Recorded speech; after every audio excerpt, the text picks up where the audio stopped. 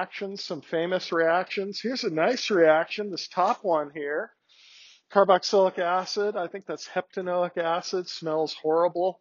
This is allyl alcohol. And this guy right here is the essence of banana, allyl heptanoate. Very nice smelling compound. Let's say you want to make this material. Maybe you work for a company and your boss says, hey, we need 3 kilos of allyl heptanoate next week. We have some customers. Well, you look it up. Well, we're going to make it from the acid and the alcohol here. And you look at that and you think, well, yeah, there's some bonds we're going to break and some bonds we're going to make there. And that should be favorable. When you think about the conditions there and what are you going to do? But if you just put those two things together, guess what? No reaction. Oh, you don't get this pleasant smell. And by the way, that's how you can tell if this reaction's working or not. Start to smell bananas. So what do you do here? Well, you notice you need a catalyst, and it's sulfuric acid. And once you add the sulfuric acid, you'll create a kinetic pathway that's lower, that'll be faster to get to the product. But then you look up the bond dissociation energies here for what you're making here, and it's not really favorable. It's not exothermic at all. So how can you make it more favorable? Well, there's some things you can do. You can heat it up here, okay? And that will make things go faster and create more of your product maybe at equilibrium. But the other key thing about heating it up here is you can distill this. And this distillation allows you to remove the more volatile, the lower boiling point ester. And even though it may not be favorable, at least you got your catalyst in there that's starting to make the ester. You can smell it already. And yeah, you heat it up and you have a condenser on a sidearm and you start to bring over this ester. And even though it's not favorable, you look up these bond energies. But yeah, you're heating it up and you're adding the catalyst to get this thing to go. And plus you notice that the allyl alcohol is very cheap. So you add that in excess. And yeah, that makes it go faster too. It consumes more of your acid more quickly. And it makes a better yield for your ester. But yeah, there's a lot of things going on here. Okay, what bonds are we breaking or making here? We're actually breaking this oxygen acyl bond here. We're bringing that in there. Notice the elements of water. Yeah, byproduct is water. And that's another way to make this reaction go faster. You can actually sequester the alcohol or add a drying agent that will take that water byproduct out of the equilibrium and give it there. But yeah, it is an equilibrium, but there are certain factors here that we can do to favor this reaction anyway. But the more we know about a reaction going into it, gives us more control in a practical sense. And yeah, if your boss is breathing down your neck to make 3 kilos by next week, you know, you gotta do everything you can to make sure you can get enough of that material there. But let's back up and go through these things sequentially. What are we talking about? Bond dissociation energies. So this is a general idea. There's a big table in your book if you've been reading ahead. We'll look at that table here in a second, but here's your generic bond between 2 atoms. Remember, a line means 2 electrons. So we're breaking this bond in this manner. And what type of bond breaking is that? We looked at 2 different types of bond breaking last time. What were they? Homolytic and heterolytic. Which one is this? This is homolytic because we're giving the same type of products, these radical products. We use homolytic bond dissociation energies to compare different reactions because they're convenient. They're very easy to prepare. They're neutral products here. They're a true measure of this bond strength here. If we compared bonds always heterolytically, we'd have a cation and anion. We'd have solvation issues that would obscure the true energies there. So, and there are often other factors with ionic things, but heterolytic gives other things, but the homolytic things gives these neutral things. And as it's drawn here, what would we say? Is this exothermic or endothermic? Okay, that's another thing to look at the diagrams. What do we think? So, you know, 2 odd electron species here. Would they rather be closed shell with the octet, or would they rather be open like this? So this is going to require energy. This is going to be endothermic as we've drawn it here. So this would be uphill. If we go the other way here, that would be exothermic, okay? So this measure here of the energy, and here's a simple one. And this has been measured. This is very accurately known. Hydrogen molecule breaking that bond between the two, go to 2 hydrogen atoms, costs 104 kcals per mole. And that's quite a bit, okay? Generally, the smaller the atom, the stronger that bond. And you can see here, comparing it to the chlorine molecule, also just a single bond between the 2 chlorides. To go to 2 chlorine radicals here, that costs a lot less energy, 58 kcals per mole. Let's look at the table here and try to point out some trends here. If we can go up there again and don't memorize this table. Know the trends, though, and what's operating here. And what you see right away, we're talking about enthalpies, right? Delta H, that's the energy in bonds. And, kilojoules per mole, ouch. That's what physical chemists and people who worry about actual units, scientific units use, physicists and physical chemists. Organic chemists, we prefer kcals per mole because that relates to other things, raising the temperature of water. A kcal, what is the energy to raise 1 gram of water 1 degree Celsius? Okay, so that relates to something we're a little more familiar with there. Kilojoules is about 4.1 times bigger than kcals. You'll always see kcals on my quizzes or tests. And any calculations, and we'll get to this, we'll show you how we expect you to use these numbers. But as you go down the periodic table here, here's the hydrogen halides. Those are weaker bonds if they're bigger, like I mentioned there. Smaller bonds, are generally higher in energy. The halogen molecules themselves are very unstable. In fact, fluorine's an explosive material, very weak bond. And there's our peroxygen bond. I mentioned that, an oxygen-oxygen bond. That's pretty weak too. The lone pair repulsions there weaken that bond a lot, 51 kcals. Here's the important ones, the organic bonds here.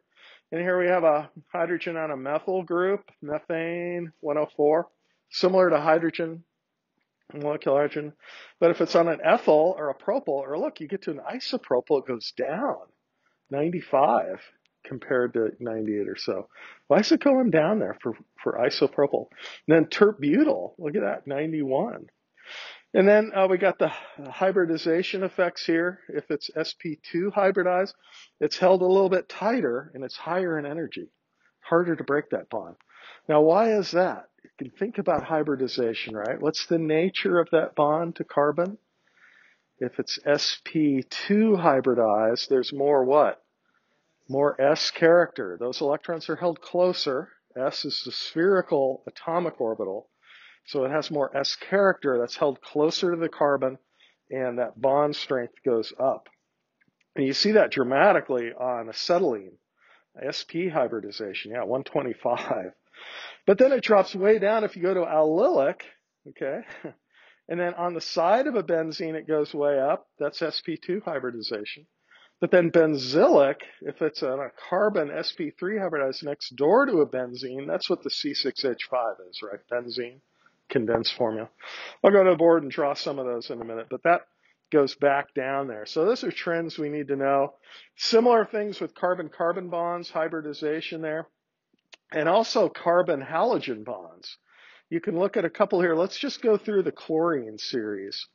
So methyl chloride, 84. Ethyl chloride, 81. Isopropyl chloride, 80. Keeps dropping down, okay? The more substituted it is. And where's tert-butyl? They got tert-butyl? 79. Okay. So let's go to the board and try to figure out some of these. What do we got? We got more substitution, which is going to make those bonds weaker, and hybridization is going to make them stronger. So let's look at a couple things here. Not a lot, but if we break this bond, we're going to go to the ethyl. But if we break this bond, which is weaker, we're going to go to the isopropyl. So this is a primary radical, we'd say, and this is a secondary radical. Now that's going to have important consequences, right? This one's a few kcals per mole. lower in energy, weaker bond, the more substituted. Same thing with tert-butyl, even more substituted, right? What do we call that one? Not primary, secondary, but tertiary. Yeah. So there's something about having more carbons around here that will stabilize these type of intermediates. And that's even more dramatic if these are cations, if we look at the ionic version. But this is borne out in bond dissociation energy. Substitution makes those weaker if they're more substituted like that. Oh, what was the other one? Let's compare ethyl with acetylene and ethylene and acetylene. So this hybridization, sp2, did we say? Yeah, that's held closer, and this one here, sp. Okay. So those electrons, to begin with, being held closer makes this harder to break. This is a more stable bond. Now, you should be careful in this one, and there's a discussion about comparing acetylene radical to the acetylene anion. Now, when we do it ionically and form this conjugate base, you can actually deprotonate the terminal acetylene. The pKa here is 25, okay? And taking that off with a strong base is a different process than bond dissociation energy. This is a more stable bond, being sp2 hybridized if you look at the starting material and breaking it homolytically. But if you break it heterolytically with a strong base, this is a different thing than that. Okay, so on that homework problem, you need to point that out. One other thing to point out here is, benzene versus benzyl. Okay, this one was stronger, right? Because it was sp2 hybridized. But this at the benzylic position, you see, this one is weaker, a lot weaker. It drops down to like 80, right? kcals per mole to break it in the benzylic position. Well, why? Well, now we have what? Resonance. You don't have resonance here with these pi bonds, okay? These pi bonds in the benzene are perpendicular to the sp2 orbital right on the edge. But if it's benzylic, okay, BN, benzylic position, we have a carbon next door to a benzene here. This is actually called a phenyl position, okay? And those are kind of funny terms. I've used that term phenyl, and we've shown phenyl before. That's the prefix name for a benzene substitute on there. Sorry, benzyl is where you have a carbon next door to a benzene. Those are kind of confusing terms there. But very different. This one's weaker. It's more stable due to the resonance effect than this one. Oh, the other one was allyl, right? If we break this one, if we have a carbon here next door to that, this one was harder to break, right? Because it was sp2 hybridized. But if it's allylic, just like benzylic, what do we have? We have this resonance idea. And let's draw the resonance structure for an allyl radical. Oh, there it is.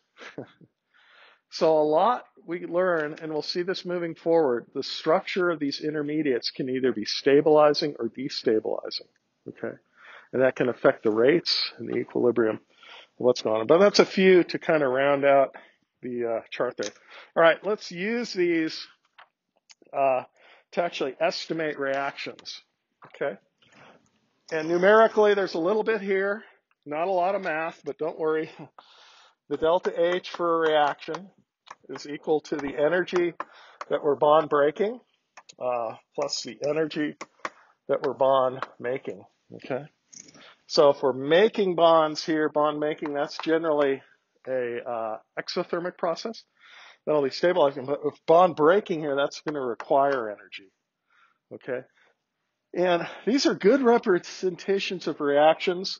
The true thing for reactions is right, delta G, free energy, which is the energy of the whole system there, minus T times delta S for a reaction, entropy. But normally, delta S is the same on both sides because we're in solution, condensed phase.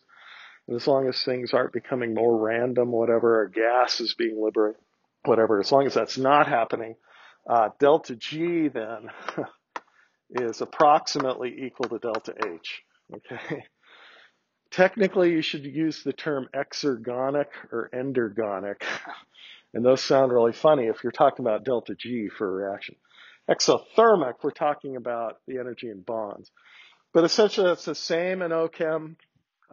You'll hear me use the term, don't correct me. Oh, technically, that should be exergonic, Dr. Anderson. Okay. We're looking at delta H, which is in these bond dissociation energies. We can use these to estimate things on reactions. So let's do some here. How about this reaction? Ethylene plus HBr going to ethyl bromide. And I think we showed you this type of reaction last time. But what can we do here? Let's add up the bonds that we're breaking and the bonds that we're making here. Now, this one right here, we need to talk about this bond dissociation energy. This is in your appendix here. If you do this and just break the pi bond there, that's about 60 kcals. Okay? So a sigma bond is worth about 100. So if you keep going here and go to the two carbons, I guess they'd be carbines at that point. Okay, whatever else is on here, you'd have this, and that would be another 100 kcals. A lot of times with alkene reactions, we're just breaking the pi bond, okay? And I think I told you that before. The stability of a pi bond is a lot lower than the stability of a sigma bond. And that's what we're doing here. We're breaking this pi bond. So this is going to cost us what? Let's add up the bond dissociation energies and see here. So we've got about 60 kcals per mole there. What about hydrogen bromide? It's up there on the chart. Hydrogen bromide, where is it there? 88? Yep. Okay. So plus 88. So this is the bonds we're what? Breaking? Breaking the pi bond here. Breaking this bond here. And what are we making here? Oh, I didn't draw that hydrogen. Carbon-hydrogen bond, that's worth about 98. And that's downhill. So what? That's the exothermic part. Those are the bonds we're making, right? So we're getting that energy back out. And then we're making a carbon-bromine bond. What's that? Minus 68. So that's up there on the chart also. So what's the delta H for the reaction here? Well, it's 148 minus what? 166. So the total for this reaction is what? Minus 18. So what does that mean? Is the reaction exothermic or endothermic? Exothermic. And that's liberating quite a bit of energy. In fact, that will go like a shot. You don't need a catalyst. This acid, when it gets in the presence of an alkene, it'll go quite quickly. We'll see the mechanism later. But just looking at the bond association energies and estimating this is pretty close to experimental observation. I don't have the actual number for the thing, but yeah, that's pretty good. All right, let's do a couple more here. You get a feel for that, though, where you find the numbers and where they're at there. The only one missing on your table in your chapter is the pi bond energy. That's in the appendix at the back of your book. But you can find that. Okay, how about this one? Tert-butyl alcohol plus HBr going to tert-butyl bromide and water.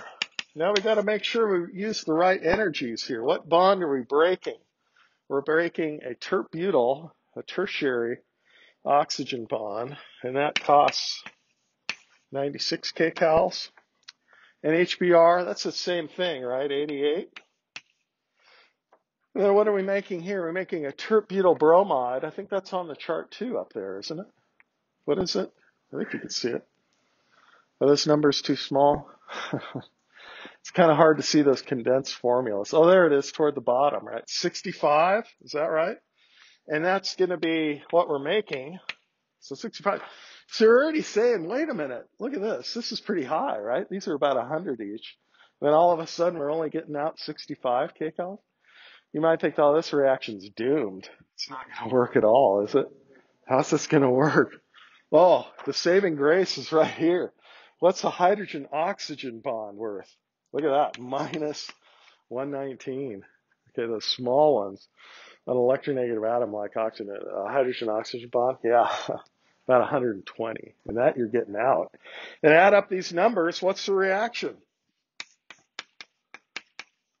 You add up those numbers real quick. What does it come out to be? 0. So we're right at equilibrium here, you'd say, right? So this reaction would look like this, where those two energy points are at the same spot, truly at equilibrium on their ideal conditions. Then what would it be? 50-50 on each side. Can we still do a reaction like this, though? Can we make this reaction favorable? Yeah, there's some things we can do. If we sequester the water or dehydrate it, by Le Chatelier's principle, we're going to bring over more of this product, right? Or we could use excess of this. If we use more of this, again, we're changing the system. We're applying a shock to the system. And Le Chatelier, the famous French chemist, said if you apply a shock to a system in equilibrium, it will react in such a way or adjust to maintain that equilibrium constant, K, right? So here's some adjustments here, and we can still get this product. Even though what? This is not exothermic. It's right there. Anyway, okay. How about this one?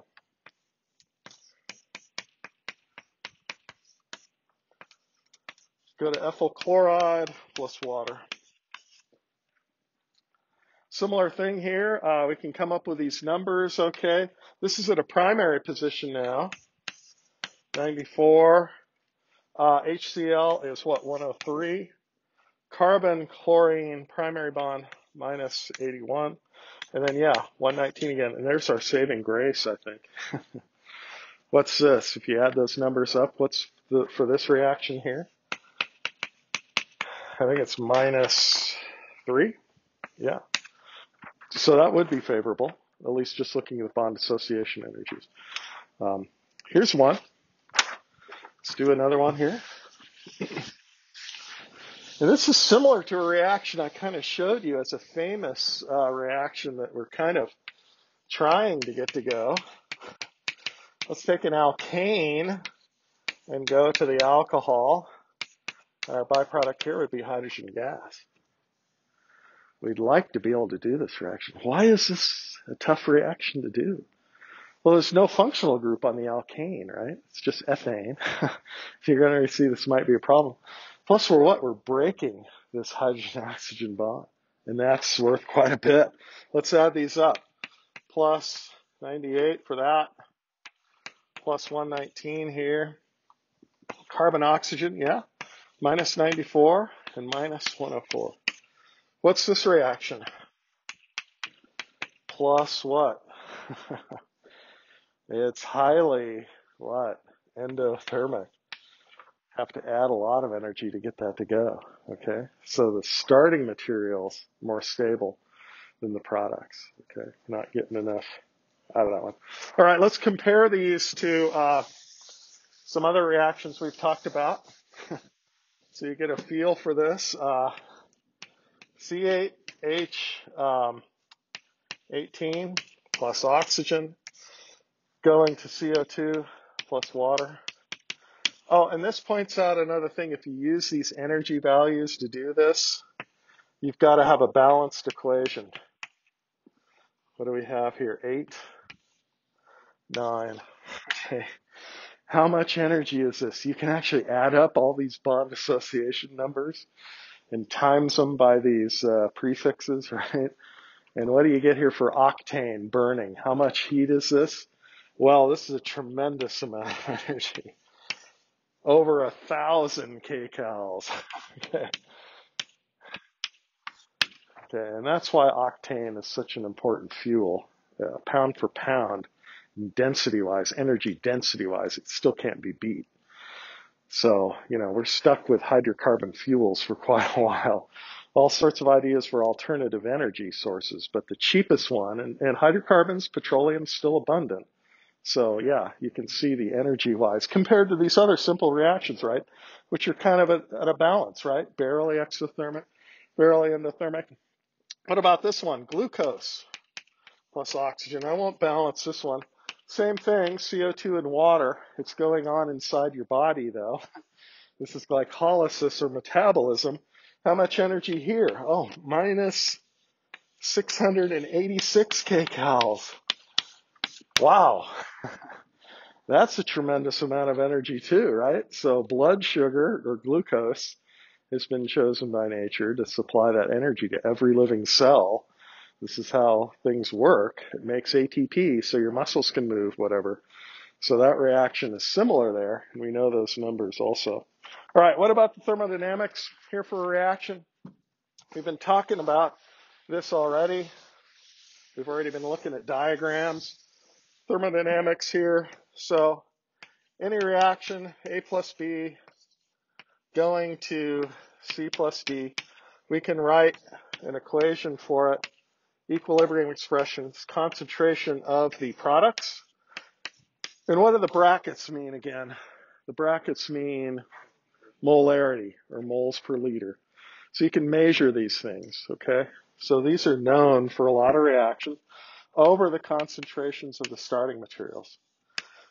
And the directionality of how it's drawn there, left to right, is important for how you set up this equation, okay? So what does this mean in practical sense?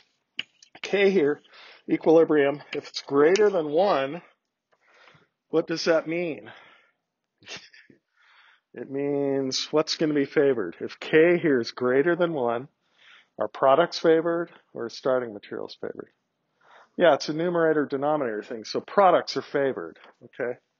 So we're going to products here. If K is less than 1, we're going to starting materials, okay? And there's some other equations here, right?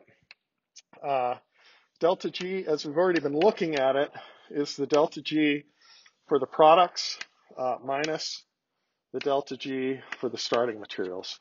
Okay, that's what we've been doing with the enthalpy, the bond association numbers. And approximately, if entropy isn't involved, which it usually isn't if we're comparing reactions in solution, we don't need to worry about it. The other delta G reaction here is what? Delta G equals minus RT natural log K. For this K, you see, can be a ratio of products here, okay? And that K can change depending on the temperature. But the delta G for a reaction is fundamental for the enthalpy and entropy of a reaction. That doesn't change depending on the temperature. The temperature, if that changes, can change the K. And that was that first reaction we talked about, forming the banana ester. Why did we heat that up? That created more of that minor product. Even though that reaction may not have been favored, at higher temperatures, we would have a more favorable ratio of the things. So there's some things we can look at that, and we can change to think about that. We've already looked at this from a conformational point of view, and this is important to remind us of this. We've got this equilibrium for benzene, a phenyl group, on cyclohexene. So this is phenyl cyclohexane. Is it in this conformation or is it in this conformation? And what is this energy difference? Which one's favored, the left or the right? Okay, the right. Why? Because the benzene's in what? An equatorial position. This is an axial position.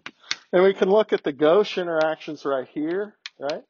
And these axial hydrogens would actually be bumping into this benzene here in the axial position. This delta G here is favored for us. It's drawn here to the right. It's minus 2.9 kcals.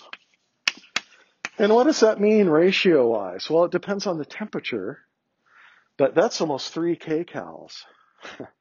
So it's almost all this, okay?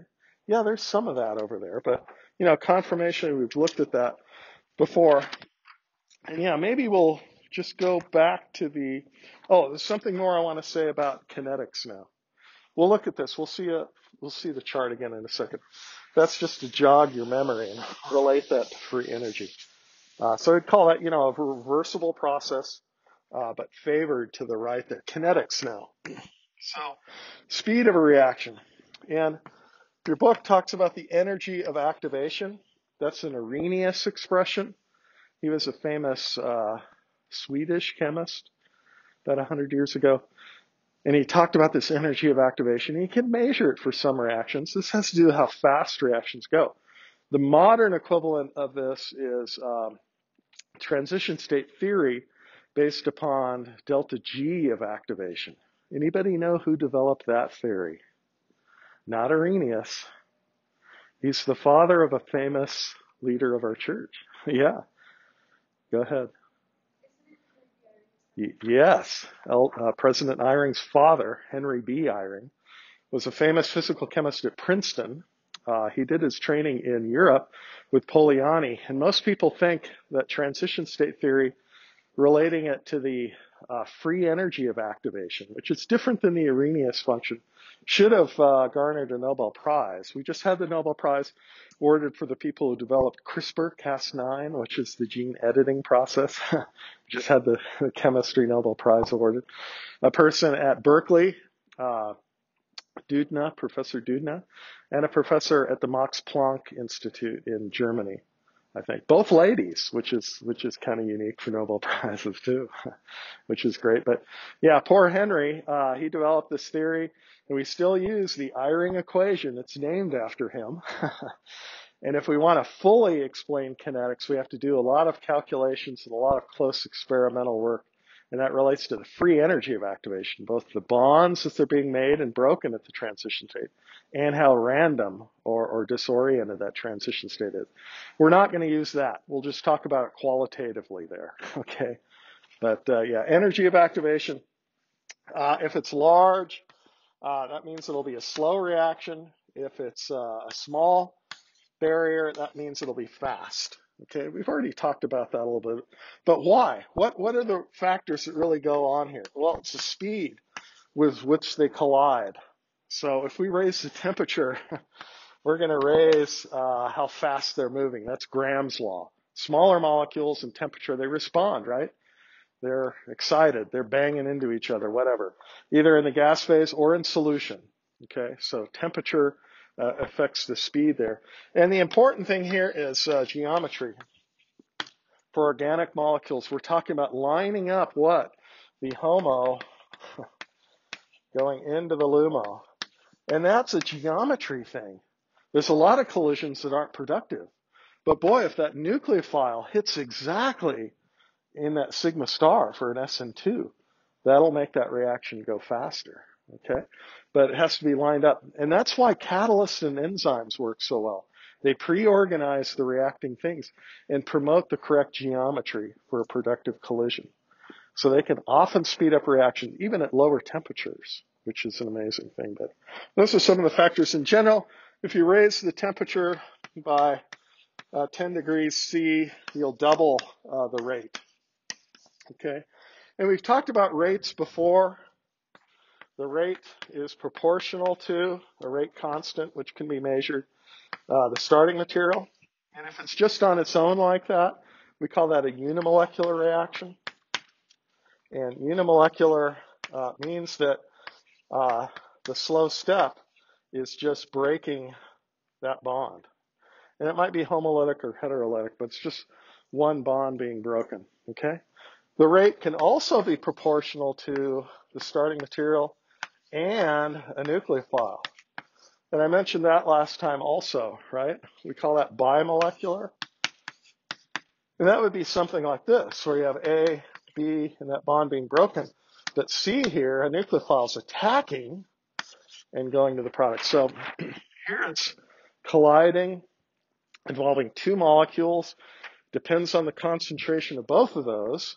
Okay, and we call it bimolecular. So these kinetic rate law expressions often tell us a lot about the mechanism, but I like to relate that back to that. Yeah, I think we've seen most of that. And catalysis, yeah, we'll revisit catalysis here right at the end. So let's go back to the overheads here. See what else we need to know. Again, all this is general too, so don't sweat any of these details yet until we get to the actual stuff here in chapter 7 and 8. But the basics here hopefully is resonating with you a little bit from your Gen Chem idea and what we've talked about there. And we'll keep it qualitative, you know. Yeah, So here's the thing from your book. Oh, here we're using the log 10 value for the delta G expression. I don't know. I like the natural log one because then you get rid of this. You have to have the right gas constant here, which relates temperature to energy there. But yeah, so delta G, those values are specific for a reaction. That's a fundamental thing involving the energy in those bonds, okay, and how random things become. The temperature, though, relates that equilibrium expression back and forth there. Yeah, and it does have to be in Kelvin. I've never put an actual, equilibrium expression calculation on a quiz or a test, but know what the fundamentals of these numbers mean and how they relate there. Here's what, from a practical sense, what's this mean. So if we're at equilibrium, here's the difference in energies. And if it's positive there, right, it's going to be all starting material, or A. Oh, and it's in kilojoules, sorry. So you got to divide these by 4 to get any meaningful numbers there. No, okay. Yeah, the kcals are always smaller, which is nice. My advisor in grad school used to say, we were doing stereoselective reactions, so we were trying to get high selectivities. And he always used to say, give me 1 kilocalorie per mole at minus 78 degrees and I can rule the world. That has to do with Archimedes' famous statement, give me a firm place to stand and a lever and I can move the world, right? Okay, so even though these are small energy differences, look, you can get 10 times as much. Well, let's go over to the product side. So here we are, exothermic. And yeah, if we're just 1.5 kcals per mole, divide by 4 there. If we're just 1.5 kcals per mole here favoring B, that's 10 times as much toward B, okay? And this is at room temperature. I'll show you the numbers here at higher temperatures. Yeah, if you go up to 2 or 3 kcals per mole, it's essentially all B, okay, at 25.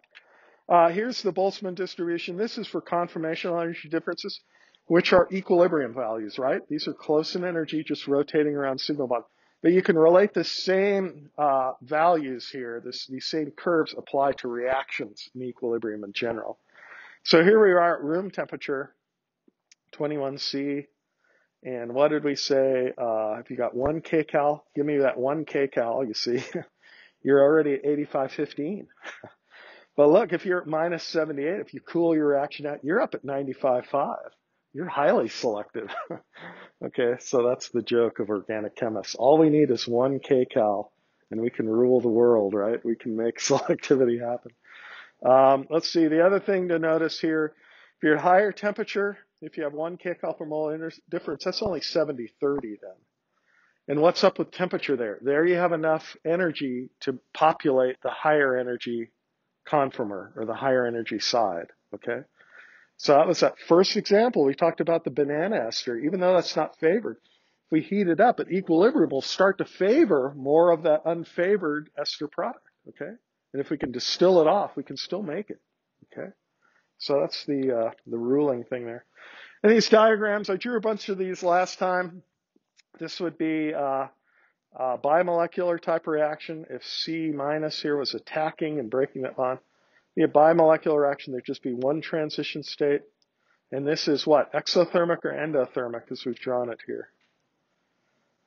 It's another thing to notice. Given the diagram, can you tell whether it's giving off heat or requiring heat? Exothermic. Why do you say exothermic? Right. So these diagrams are descriptive that way. And that change in energy right there, bond dissociation, this is right there. That's the only position we look at.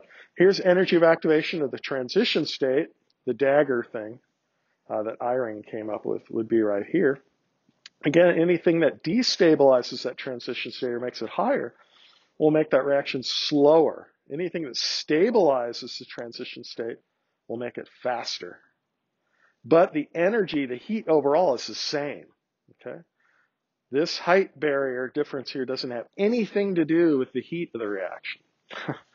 I should qualify that, okay? If you do lower this down, it can affect, well, no, I won't get into that. They are linked sometimes, okay? But generally when we talk about the heat of the reaction, it's just the energy of the starting materials to products, okay? The barrier here is that difference. And then we can depict it different ways. So here would be a slow reaction compared to this one here. These are both endothermic, comparing examples 1 to 3. Why do you say endothermic? Because the energy here of the products is higher. And why is this a faster reaction here on the right? Because this barrier is lower, okay? You can see the same here for a couple of exothermic reactions. Is this the fast one or the slow one here on the left? Slow, yeah, okay. You got the idea there. So that's the difference we've been talking about. Yeah, these nice diagrams in your book. Okay, the molecularity of the reaction, whether it's bimolecular or unimolecular, this comes out of the rate equation like we talked about. If we have just one bond breaking, that's generally the slow step, and that would be a unimolecular process. And then maybe a faster step is just grabbing this cation with a new reagent, nucleophile, whatever, to form the product. Now, if it happens this way, this is a stepwise reaction, and the slow step here is unimolecular. That would be this equation right here. Rate would just equal K times the starting material, okay? It would be independent, actually, of the concentration of C if this is part of the fast step, okay? And we'll point that out later when we get to some specific reactions. So we can identify which is the fast or the slow step. But here is a more complex energy diagram for a two-step reaction. And we'll see these for SN1 type reactions coming up. So here's the slow step, just decomposing A and B to make that carbocation B. And notice that is highly endothermic. And this barrier right here, this first one is the highest barrier, okay? So we call that the rate limiting step in this case. It's the slow step. It's independent of C. C is this step, C minus taking the carbocation here. Here's that bond we're making in this transition state, but notice that energy of activation is tiny compared to this first one here, okay? So the kinetics of a multi-step reaction, when you look at each step individually, this is the slow one, this is the fast one, it goes down to product. Is this an exothermic or endothermic reaction overall? Yeah, it is exothermic. There it is. That's that energy still right there. But it's that barrier right there, getting things to go. Okay, how do catalysts work? Yeah, anybody lactose intolerant out there or would like to admit it? Oh, there's always a couple people. Okay, if you're of Northern European extraction, heredity-wise, you're probably not lactose intolerant. You don't have to worry about it. Most Northern Europeans will produce lactase throughout their lives. It's an enzyme that's produced in the body. If you're of Asian descendancy or Southern Europe, it's probably likely that you might be lactose intolerant. They'll lose the ability to produce lactase. And what does that relate to? Well, it relates to this molecule right here, lactose, which is milk sugar. It's a disaccharide. It has to be hydrolyzed right there to create two monosaccharides, which are galactose and glucose. Galactose is a diastereomer of glucose. The enzyme is specific for this. It has an active site. Here's the enzyme itself in green. And it's the shape complementarity and the polarity complementarity between all the side chains on that protein interacting, usually hydrogen bonding with sugars to get it in the right position there. And then it delivers water at that point and hydrolyzes that bond, okay? So you've got this proximity idea. It organizes the transition state here, and it delivers the reagent, okay? And it does it at lower temperature. This is a very stable molecule. If you don't have this enzyme, this is going to persist through your GI tract down to your lower colon, and then the bacteria are going to have a field day with it. They're going to have a lot of other carbohydrates to live off of, and that's where you get the gas, the bloating, and the discomfort wherever. So it's not a lethal condition, but it's certainly a comfort issue. You can't eat a lot of dairy if you're lactose intolerant there. So the catalyst, and yeah, we're talking about a lot of things here with physiology and whatever. Don't worry about that. All you need to know for our class right now is this enzyme right here does a specific reaction, and it does it very efficiently, okay, by binding there. But yeah, does anybody have any questions? Sure, go ahead. Oh, yeah, Northern Europe. They persist in making lactase, the enzyme, throughout. Uh, it's a gene expression thing. So genes can be turned on or off. So some people, depending on your genetic setup there, you can produce lactase, this enzyme, throughout your whole life and digest dairy just fine. But most people, once they're weaned, okay, after they've had the milk sugar for their mom, they don't need the lactase anymore. It goes away, which means if they eat a lot of dairy, this lactose will persist in the gut, and that can cause problems. Okay, let's relate it back here just real quick on the board to this catalyst idea. So, yeah, we had that first reaction we talked about. Maybe we can go back to that. And it's just a simple thing with a carboxylic acid and an alcohol. I'll just simplify it like that. If you react those two things together on their own, you get no reaction. Okay? Not favored. Those two will just stir together forever and do nothing. But if you add sulfuric acid and heat this up, guess what? You get a great yield, and this ester will start coming over on your distillation column and collect all that you want. So what does this look like energy diagram-wise? Well, here's our first reaction. Even though it might be favorable here to the products, okay, it's actually not, okay? There's some things we could do to adjust it, even if it's not favored there. But this barrier here, we'd say, what, is too high, right?